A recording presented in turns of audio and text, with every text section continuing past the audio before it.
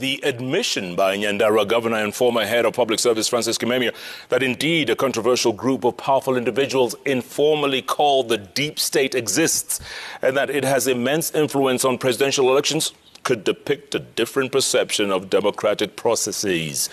While various senior government officials have denied the existence of the deep state, some in the political class have alluded to its unregulated influence, especially in transitional elections.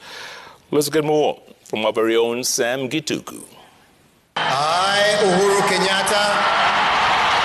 For a country that has had just 4 presidents in its 58 years of independence, the democratic transitions in 2002 and 2013 would appear moments of pride for a nation. But the 3 elections since 2007 have not been without controversy. Nyandarua Governor Francis Kimemia now pointing to an influential hand in the process.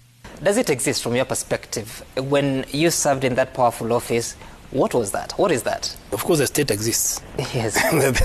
the state exists. But I can assure you it could be deeper than deep. It could be deeper than deep. And if you have, honestly, if you have 2 candidates, say at the rate of 50-50, and the deep state, or backs one, then you can be sure that one will win the election. Governor Kimemia once served as Principal Secretary in the Internal Security Docket and later as Secretary to the Cabinet and Head of Public Service under President Mwai Kibaki and briefly under President Kenyatta. The influence, he says, goes beyond local forces. The candidate must be credible and appointed and electable, and that becomes very, very important, even if the deep state were to support a candidate. But we are forgetting also the international angle. This country has a lot of interest from the international, and they also influence a lot. I can assure you from where I sat, they influence a lot. How so? In many ways that I can't discuss here, but many ways. So if they combine with the so-called deep state, you can be sure your goose is cooked. Interior Principal Secretary Karanja Kibicho is however on record denying the existence of the deep state. Am I looking at the face of the deep state? Deep state system, creation of fertile imagination that nothing just happens. And there is an explanation for that hand all the time that is unseen, that is causing things to happen. And that's how deep state is created. Na huyu ndiye Uhuru. In the 2002 general election, then President Daniel Moi handpicked Uhuru Kenyatta for the presidency. He could only manage 31% of the vote, half of Kibaki's record-winning vote. Some questioning the power of the deep state then. In 2013, there has been claim that the deep state was opposed to Kenyatta's ascendancy. In 2013, they gave us hell. And let me confess, I'm writing my book, so those guys didn't want President Uhuru Kenyatta to become a president. And they worked with the foreign powers. Remember the story of the choices have consequences. The whole story of ICC was part of the deep state then. What did they want? They didn't want Uhuru Kenyatta. Maybe at one stage they wanted Musalia Mudavadi. But there is consensus that it's normal for a retiring president to have a preferred candidate. The difficulty being how they communicate their preference to the masses without a repeat of the 2002 mistake. Obviously, the sitting president is also a Kenyan, and he has also his preferences.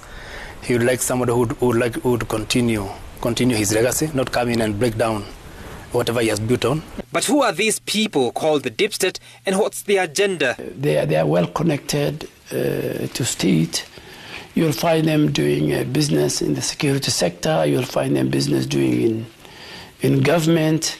And they also play a big role in the formation of governments. And if these people are going to, if the preferred candidate is going to continue to ensure continuity, either regime continuity or ideological continuity or material, continuity, or the status quo, whatever is preferred.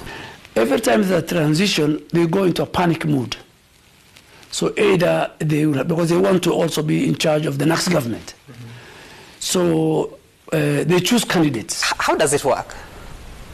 Well, it works. All I can say is that it works. So beyond that, of course, it works. I mean, the voters vote. So, deep state also includes people in the villages. I mean, it goes up to the polling station. So it doesn't mean rigging.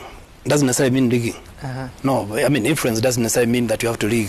Former Bondo MP Oburu Oginga is on record saying what Raila Odinga has missed over the last 3 elections was the system, as other presidential aspirants warn against state meddling of poll processes. And now we are with Uhuru Kenyatta, who is holding the system. So if the system plus our votes, which are always more than the others, what else? Tunatishiwa ati iko system, ati iko deep state, ati iko watu watatuibia kura, hata mkipiga kura namna gani, kuna watu wameketi mahali fulani wataamua. Mimi nataka niwaambie hawa watu tunawangojea. Hiyo deep state tunangojea. It is the process of having a free and fair election that will guarantee stability and strengthen the democratic process of this country. Anything outside that is dangerous and should not be entertained.